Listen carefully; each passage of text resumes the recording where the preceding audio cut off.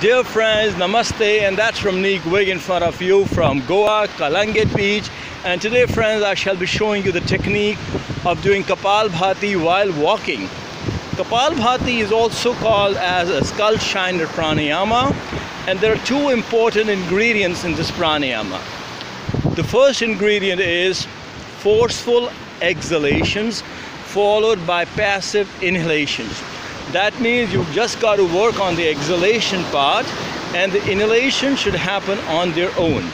The second important part of this pranayama is that the force with which you exhale should be of that great intensity that even if a candle flame is lit about 6 inches away from your nostrils, that should blow off.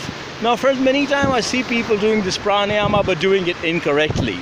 Either they're also taking the inhalations part consciously, and secondly, the force with which they blow the air off is not adequate. Now friends, just try to see how I do it while walking.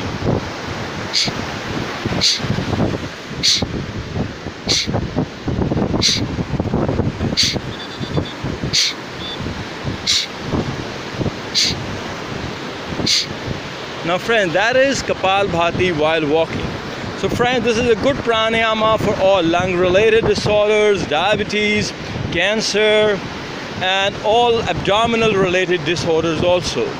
So friends, try to practice Kapalbhati, a beautiful pranayama, and I'm sure you'll increase your health status.